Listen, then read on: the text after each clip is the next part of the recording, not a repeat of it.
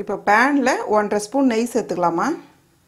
நான் வந்து 1/2 கிலோ வெண்டைக்காய் எடுத்து இந்த மாதிரி கட் பண்ணி வச்சுருக்கேன். நல்லா தண்ணியில் அலசிட்டு முதல் வடிகட்டி வச்சுடுங்க. இந்த மாதிரி கட் பண்ணி வச்சுக்கோங்க. இப்போ நெய் சூடானதும் இந்த வெண்டைக்காய் சேர்த்துக்கலாம். வெண்டைக்காய் வந்து நல்லா வதக்கி விடுங்க. எதனால் நம்ம வந்து ஃபஸ்ட்டு வெண்டைக்காய் வதக்கிடுறோன்னா அந்த பிசுபிசுப்பு தன்மை இல்லாமல் இருக்கும். பாருங்கம்மா, வெண்டைக்காய் வந்து ஓரளவுக்கு நல்லா வதங்கிடுச்சு. அதாவது 1 நிமிஷத்துலேருந்து 2 நிமிஷம் வரலாம் வதக்கினா போதும். இப்போ ஸ்டவ் ஆஃப் பண்ணிவிட்டு நம்ம ஒரு பக்கமாக எடுத்து வச்சிடலாம்.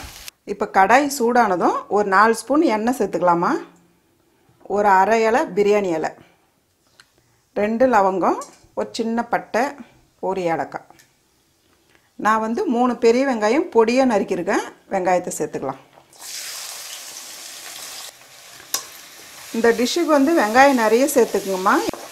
இப்போ வந்து நல்லா வெங்காயம் ஓரளவுக்கு நல்லா வதக்கிடலாம். இது கூடவே 4 பச்சை மிளகாய் கீறி வச்சுருக்கேன், இதை சேர்த்துக்கலாம். 3 ஸ்பூன் இஞ்சி பூண்டு பேஸ்ட்டு சேர்த்துக்கலாம். இஞ்சி பூண்டு பேஸ்ட்டு சேர்த்து நல்லா வதக்கி விடுங்கம்மா வெங்காயத்துக்குள்ளேயே. பாருங்கள், இஞ்சி பூண்டு பேஸ்ட்டு சேர்த்து ஓரளவுக்கு நல்லா வதங்கிடுச்சு. இது கூடவே 2 தக்காளி பொடியை நறுக்கி வச்சுருக்கேன், இதை சேர்த்துக்கலாம். அதாவது வெங்காயம் வந்து அதிகமாக சேர்த்துக்குங்க, தக்காளி வந்து ரொம்ப கம்மியாக சேர்த்துக்குங்க. தக்காளி சேர்த்து நல்லா வந்து வதக்கி விட்டுருங்க. தக்காளி இருக்கிறதே தெரியக்கூடாது. பாருங்கள், தக்காளி சேர்த்து நல்லா வதங்கிருக்கு பாருங்கள். இந்த அளவுக்கு நல்லா வதக்கிடணும்.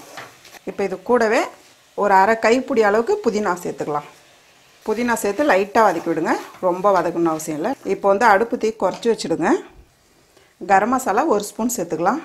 மிளகாய்த்தூள் 1 ஸ்பூன் சேர்த்துக்கலாம். பாருங்கம்மா, மிளகாய்த்தூள் சேர்த்து நல்லா வதக்கி விடுங்க. பாருங்கம்மா, மிளகாய்த்தூள் வாசனை போகிற அளவுக்கு நல்லா மசாலா வதக்கிட்டோம். இந்த டைமில் நம்ம புளிப்பு இல்லாமல் கெட்டி தயிர் 2 ஸ்பூன் எடுத்துருக்கேன், இது சேர்த்துக்கலாம். இது கூடவே உப்பு தேவையான அளவு சேர்த்துக்கலாம். உப்பு தயிர் சேர்த்து லைட்டாக வதக்கி விடுங்க. நம்ம நெய்யில் வதக்கி வச்ச வெண்டைக்காயை சேர்த்துக்கலாம். வெண்டைக்காய் சேர்த்து வந்து லைட்டாக மிக்ஸ் பண்ணி விடுங்க. ஏன்னா நம்ம ஏற்கனவே நெய்யில் வதக்கி தான் வச்சுருக்கோம். இந்த மாதிரி மிக்ஸ் பண்ணிவிட்டு லைட்டாக தண்ணி சேர்க்க போகிறோம். இப்போ ஒரு 3/4 கப்பு தண்ணி சேர்த்துக்கலாம். தண்ணி சேர்த்து நல்லா மிக்ஸ் பண்ணி விடுங்க. தண்ணி வந்து ரொம்ப அதிகமாக சேர்க்காதீங்க, இந்த அளவு தான் இருக்கணும். இப்போ நம்ம ஒரு 5 நிமிஷம் மூடி வச்சா போதும். 5 நிமிஷம் ஆயிடுச்சிங்கம்மா, பார்க்கலாம். பாருங்கள், தண்ணியெலாம் நல்லா கரெக்டாக இழுத்துட்டு நல்லா கிரேவியாக வந்துருச்சு பாருங்கள். 1/2 லெமன் எடுத்து லைட்டாக பிழிஞ்சு விடுங்க. லெமன் பிழிஞ்சிட்டு நல்லா கிளறி விடுங்கம்மா.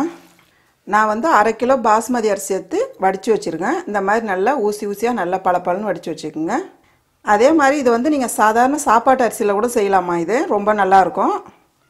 இப்போ வந்து லைட்டாக கொஞ்சம் கொஞ்சமாக இந்த கிரேவியில் சேர்த்துருங்க. கிரேவியில் சேர்த்துட்டு இந்த மாதிரி நல்லா மிக்ஸ் பண்ணுங்கள். அதாவது இந்த டிஷ் வந்து பசங்களுக்கு வந்து லஞ்ச் பாக்ஸாக கொடுத்து அனுப்பலாமா, ரொம்ப நல்லாயிருக்கும். வெண்டைக்காய் வந்து அப்படியே சாப்பிட மாட்டாங்க. இந்த மாதிரி செய்து கொடுத்தீங்கன்னா நல்லா விரும்பி சாப்பிடுவாங்க. நமக்கு செய்கிறதுக்கும் ரொம்ப ஈஸியாக இருக்கும். பாருங்கம்மா, இந்த அளவுக்கு தான் கிளறணும் ரைஸ் போட்டு. இப்போ இந்த டைமில் கொத்தமல்லி பொடியாக நறுக்கி சேர்த்துருங்க. அவ்வளோதாம்மா, ரொம்ப ஈஸியான வெண்டைக்காய் சாதம் ரெடி. அம்மாவோட வீடியோஸை சுட சுட தெரிஞ்சுக்க மறக்காமல் நம்ம சேனலை சப்ஸ்கிரைப் பண்ணிக்கோங்கம்மா.